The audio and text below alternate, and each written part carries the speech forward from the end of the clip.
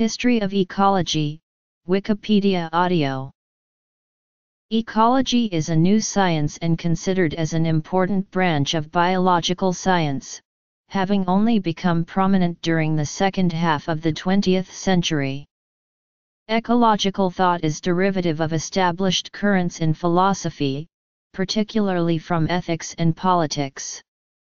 Its history stems all the way back to the 4th century. One of the first ecologists whose writings survive may have been Aristotle or perhaps his student, Theophrastus, both of whom had interest in many species of animals and plants. Theophrastus described interrelationships between animals and their environment as early as the 4th century BC. Ecology developed substantially in the 18th and 19th century. It began with Carl Linnaeus and his work with the economy of nature. Soon after came Alexander von Humboldt and his work with botanical geography. Alfred Russel Wallace and Carl Moebius then contributed with the notion of biocenosis. Eugenius Warming's work with ecological plant geography led to the founding of ecology as a discipline. Charles Darwin's work also contributed to the science of ecology, and Darwin is often attributed with progressing the discipline more than anyone else in its young history. Ecological thought expanded even more in the early 20th century.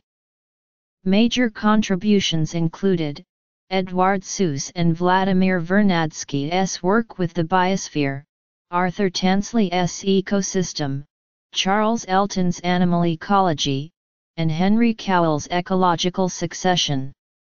Ecology influenced the social sciences and humanities.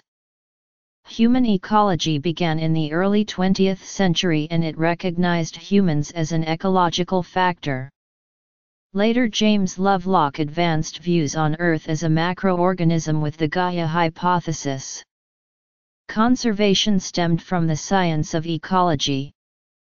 Important figures and movements include Shelford and the ESA, National Environmental Policy Act, George Perkins Marsh, Theodore Roosevelt, Stephen A. Forbes, and post-Dust Bowl conservation. Later in the 20th century, world governments collaborated on man's effects on the biosphere and Earth's environment. The history of ecology is intertwined with the history of conservation efforts, in particular the founding of the Nature Conservancy. In the early 18th century, preceding Carl Linnaeus, two rival schools of thought dominated the growing scientific discipline of ecology. First, Gilbert White, a Parson naturalist, is attributed with developing and endorsing the view of Arcadian ecology. Arcadian ecology advocates for a simple, humble life for man and a harmonious relationship with humans and nature. Opposing the Arcadian view is Francis Bacon's ideology, imperial ecology. Imperialists work to establish through the exercise of reason and by hard work, man's dominance over nature. Imperial ecologists also believe that man should become a dominant figure over nature and all other organisms as once enjoyed in the Garden of Eden. Both views continued their rivalry through the early 18th century until Carl Linnaeus's support of imperialism, and in short time due to Linnaeus's popularity, imperial ecology became the dominant view within the discipline. 18th and 19th century ecological murmurs. Carl Linnaeus, a Swedish naturalist, is well known for his work with taxonomy, but his ideas helped to lay the groundwork for modern ecology. He developed a two-part naming system for classifying plants and animals. Binomial nomenclature was used to classify, describe, and name different genera and species. The compiled editions of Systema Naturae developed and popularized the naming system for plants and animals in modern biology. Reed suggests Linnaeus can fairly be regarded as the originator of systematic and ecological studies in biodiversity, due to his naming and classifying of thousands of plant and animal species. Linnaeus also influenced the foundations of Darwinian evolution. He believed that there could be change in or between different species within fixed genera. Linnaeus was also one of the first naturalists to place men in the same category as primates. Throughout the 18th and the beginning of the 19th century, the great maritime powers such as Britain, Spain, and Portugal launched many world exploratory expeditions to develop maritime commerce with other countries, and to discover new natural resources, as well as to catalogue them. At the beginning of the 18th century, about 20,000 plant species were known, versus 40,000 at the beginning of the 19th century, and about 300,000 today. These expeditions were joined by many scientists, including botanists, such as the German explorer Alexander von Humboldt. Humboldt is often considered a father of ecology. He was the first to take on the study of the relationship between organisms and their environment. He exposed the existing relationships between observed plant species and climate, and described vegetation zones using latitude and altitude, a discipline now known as geobotany. Von Humboldt was accompanied on his expedition by the botanist Aimé Bonpland. In 1856, the park grass experiment was established at the Rothamsted Experimental Station to test the effect of fertilizers and manures on hay yields. This is the longest-running field experiment in the world. Alfred Russel Wallace, contemporary and colleague of Darwin, was first to propose a geography of animal species. Several authors recognized at the time that species were not independent of each other, and grouped them into plant species, animal species, and later into communities of living beings or biocenosis.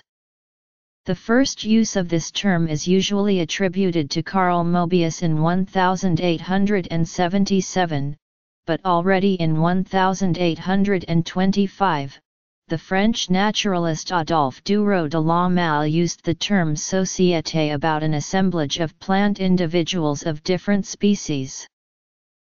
While Darwin focused exclusively on competition as a selective force, Eugene Warming devised a new discipline that took abiotic factors, that is drought, fire, salt, cold etc., as seriously as biotic factors in the assembly of biotic communities. Biogeography before Warming was largely of descriptive nature, faunistic or floristic. Warming's aim was, through the study of organism morphology and anatomy, i.e. adaptation, to explain why a species occurred under a certain set of environmental conditions.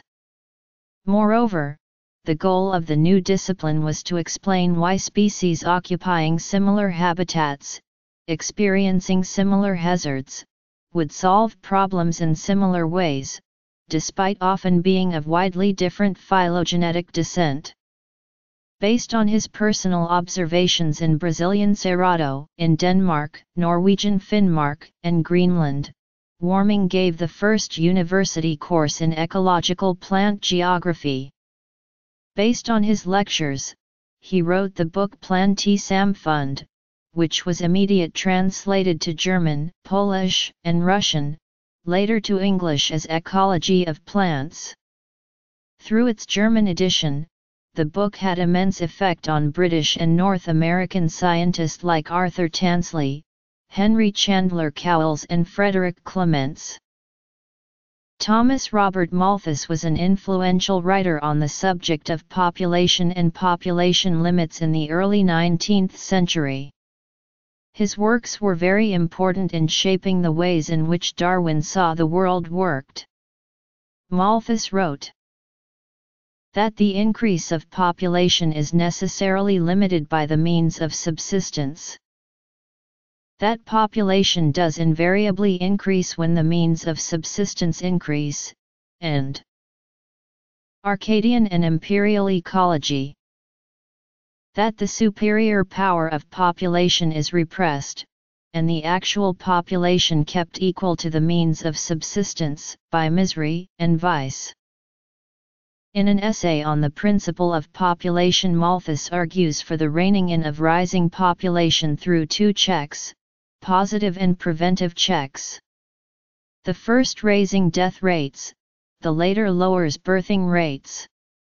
Malthus also brings forth the idea that the world population will move past the sustainable number of people. This form of thought still continues to influence debates on birth and marriage rates. To this theory brought forth by Malthus, the essay had a major influence on Charles Darwin and helped him to theorize his theory of natural selection. This struggle proposed by Malthusian thought not only influenced the ecological work of Charles Darwin, but helped bring about an economic theory of world of ecology. It is often held that the roots of scientific ecology may be traced back to Darwin.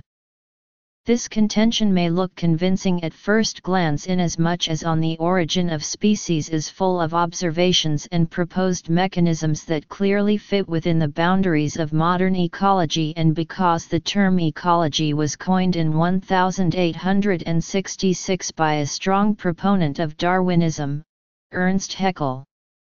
However, Darwin never used the word in his writings after this year, not even in his most ecological writings such as the foreword to the English edition of Hermann Muller's The Fertilization of Flowers, or in his own treatise of earthworms and mole formation in forest soils. Moreover, the pioneers founding ecology as a scientific discipline, such as Eugen Warming, A. F. W. Schimper, Gaston Bonnier, F. A. Farrell, S. A. Forbes and Carl Moebius, made almost no reference to Darwin's ideas in their works. This was clearly not out of ignorance or because the works of Darwin were not widespread. Some such as S. A. Forbes, studying intricate food webs, asked questions as yet unanswered about the instability of food chains that might persist if dominant competitors were not adapted to have self-constraint. Others focused on the dominant themes at the beginning, concern with the relationship between organism morphology and physiology on one side and environment on the other, mainly abiotic environment, hence environmental selection. Darwin's concept of natural selection, on the other hand, focused primarily on competition. The mechanisms other than competition that he described, primarily the divergence of character which can reduce competition, and his statement that struggle as he used it was metaphorical and thus included environmental selection, were given less emphasis in The Origin than competition. Despite most portrayals of Darwin conveying him as a non-aggressive recluse who let others fight his battles, Darwin remained all his life a man nearly obsessed with the ideas of competition, struggle, and conquest, with all forms of human contact as confrontation. By the 19th century, ecology blossomed due to new discoveries in chemistry by Lavoisier and de Saussure, notably the nitrogen cycle. After observing the fact that life developed only within strict limits of each compartment that makes up the atmosphere, hydrosphere, and lithosphere, the Austrian geologist Eduard Suess proposed the term biosphere in 1875. Suess proposed the name biosphere for the conditions promoting life, such as those found on Earth, which includes flora, fauna, minerals, matter cycles, etc. In the 1920s, Vladimir Ivernadsky, a Russian geologist who had defected to France, detailed the idea of the biosphere in his work The Biosphere, and described the fundamental principles of the biogeochemical cycles. He thus redefined the biosphere as the sum of all ecosystems. First ecological damages were reported in the 18th century, as the multiplication of colonies caused deforestation. Since the 19th century, with the Industrial Revolution, more and more pressing concerns have grown about the impact of human activity on the environment. The term ecologist has been in use since the end of the 19th century. Over the 19th century, botanical geography and zoogeography combined to form the basis of biogeography. This science, which deals with habitats of species, seeks to explain the reasons for the presence of certain species in a given location. Carl Linnaeus and Systema Naturae. The Botanical Geography and Alexander von Humboldt. It was in 1935 that Arthur Tansley, the British ecologist, coined the term ecosystem, the interactive system established between the biocoenosis and their biotope, the environment in which they live. Ecology thus became the science of ecosystems. The notion of biocoenosis, Wallace and Mobius. Warming and the foundation of ecology as discipline. Malthusian influence. Darwinism and the science of ecology. Early 20th century expansion of ecological thought. Tansley's concept of the ecosystem was adopted by the energetic and influential biology educator Eugene Odum. Along with his brother, Howard T. Odum, Eugene P. Odum wrote a textbook which educated more than one generation of biologists and ecologists in North America. At the turn of the 20th century, Henry Chandler Cowles was one of the founders of the emerging study of dynamic ecology, through his study of ecological succession at the Indiana Dunes, sand dunes at the southern end of Lake Michigan. Here Cowles found evidence of ecological succession in the vegetation and the soil with relation to age. Cowles was very much aware of the roots of the concept and of his predecessors. Thus, he attributes the first use of the word to the French naturalist Adolphe Dureau de la Malle, who had described the vegetation development after forest clear felling, and the first comprehensive study of successional processes to the Finnish botanist Ragnar Hult. 20th century English zoologist and ecologist, Charles Elton, is commonly credited as the father of animal ecology. Elton, influenced by Victor Shelford's Animal Communities in Temperate America, began his research on animal ecology as an assistant to his colleague, Julian Huxley, on an ecological survey of the fauna in Spitsbergen in 1921. Elton's most famous studies were conducted during his time as a biological consultant to the Hudson Bay Company to help understand the fluctuations in the company's fur harvests. Elton studied the population fluctuations and dynamics of snowshoe hare, Canadian lynx, and other mammals of the region. Elton is also considered the first to coin the terms food chain and food cycle in his famous book Animal Ecology. Elton is also attributed with contributing to disciplines of invasion ecology, community ecology, and wildlife disease ecology. The Biosphere. Edward Seuss and Vladimir Vernadsky. George G. Evelyn Hutchinson was a 20th century ecologist who is commonly recognized as the father of modern ecology. Hutchinson is of English descent but spent most of professional career studying in New Haven, Connecticut at Yale University. Throughout his career, over 6 decades, Hutchinson contributed to the sciences of limnology, entomology, genetics, biogeochemistry, mathematical theory of population dynamics, and many more. Hutchinson is also attributed as being the first to infuse science with theory within the discipline of ecology. Hutchinson was also one of the first credited with combining ecology with mathematics. Another major contribution of Hutchinson was his development of the current definition of an organism's niche, as he recognized the role of an organism within its community. Finally, along with his great impact within the discipline of ecology throughout his professional years, Hutchinson also left a lasting impact in ecology through his many students he inspired. Human ecology began in the 1920s, through the study of changes in vegetation succession in the city of Chicago. It became a distinct field of study in the 1970s. This marked the first recognition that humans, who had colonized all of the Earth's continents, were a major ecological factor.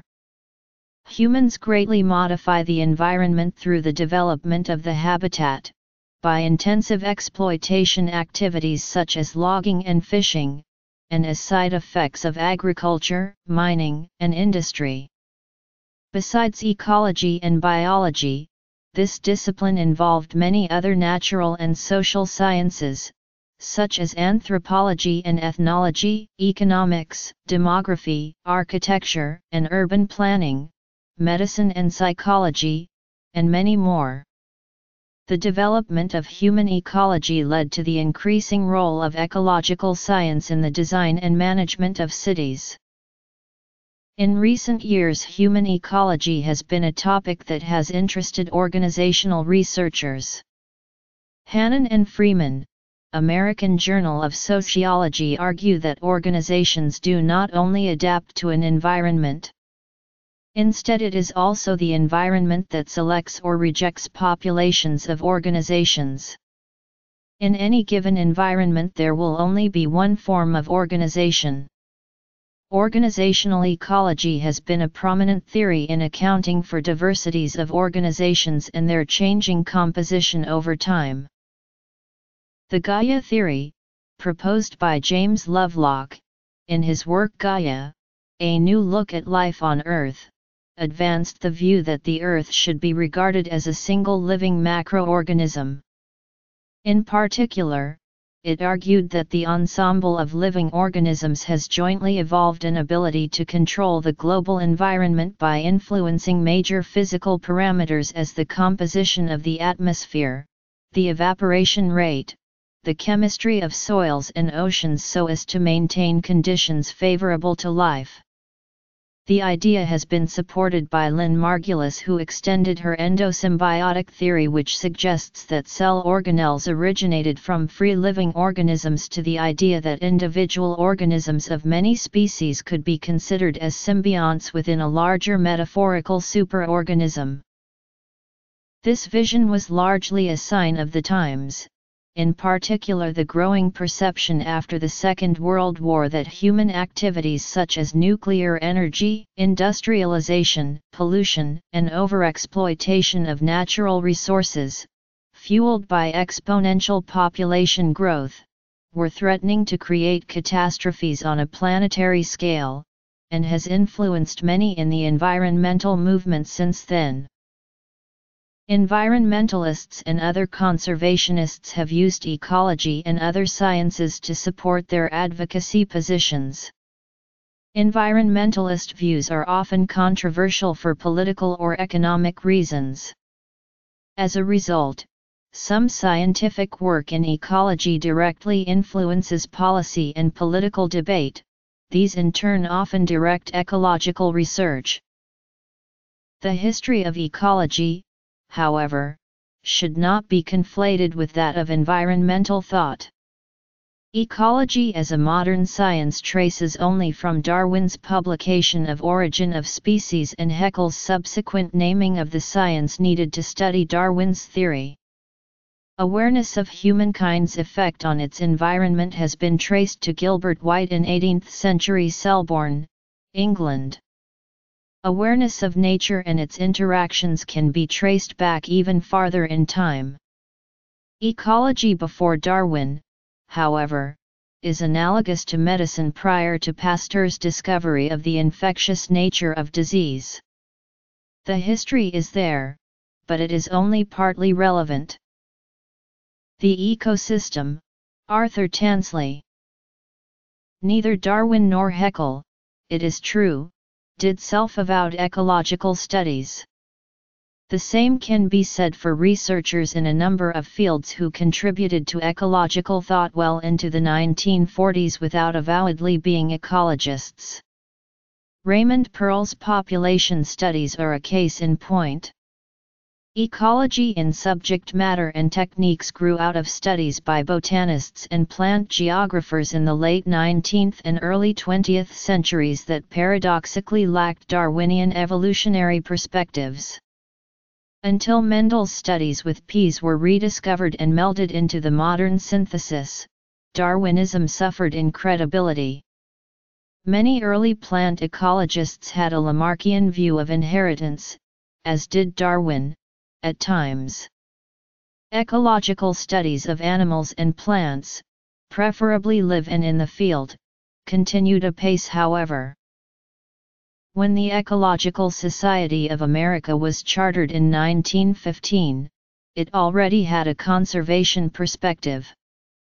Victor E. Shelford, a leader in the Society's formation, had as one of its goals the preservation of the natural areas that were then the objects of study by ecologists, but were in danger of being degraded by human incursion.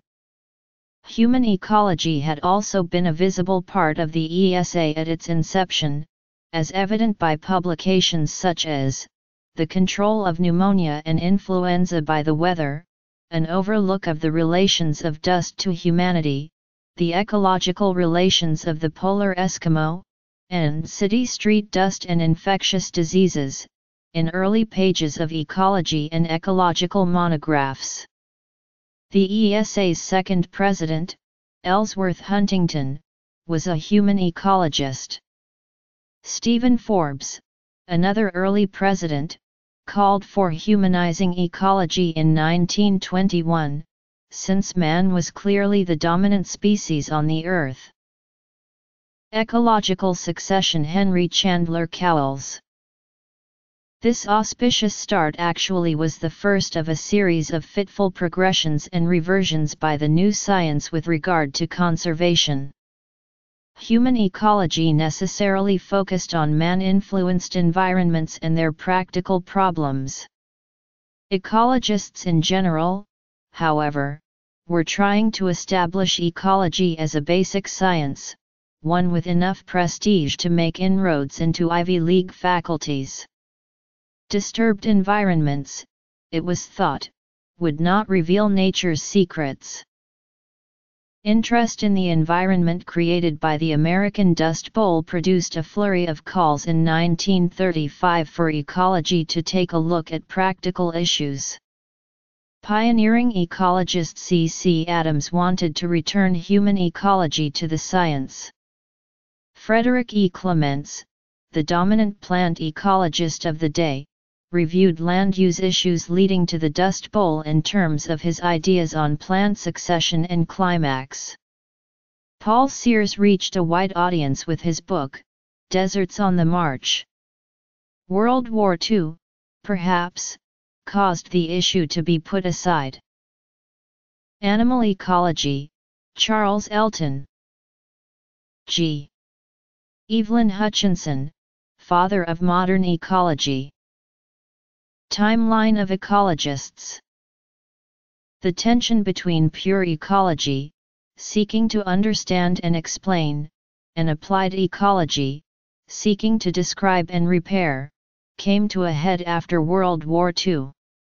Adams again tried to push the ESA into applied areas by having it raise an endowment to promote ecology. He predicted that a great expansion of ecology was imminent because of its integrating tendency. Ecologists, however, were sensitive to the perception that ecology was still not considered a rigorous, quantitative science.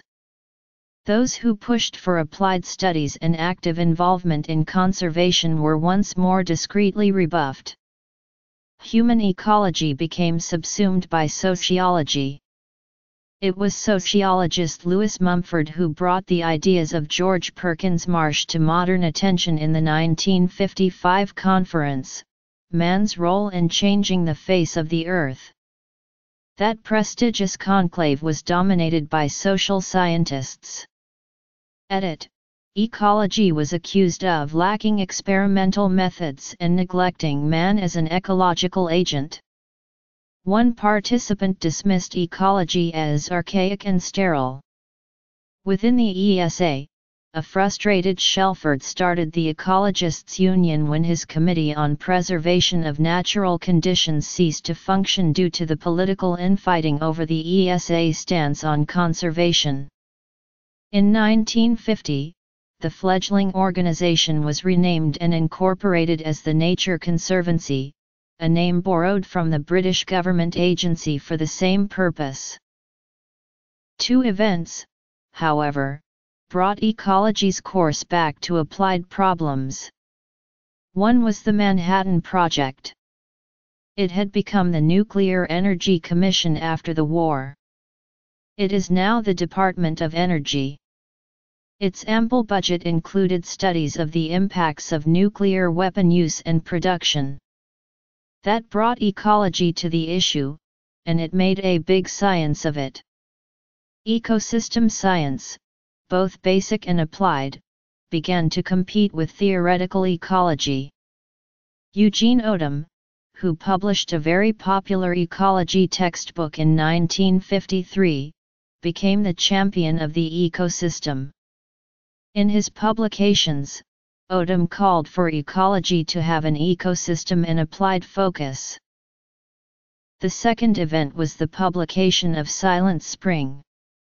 Rachel Carson's book brought ecology as a word and concept to the public. Her influence was instant. A study committee, prodded by the publication of the book, reported to the ESA that their science was not ready to take on the responsibility being given to it.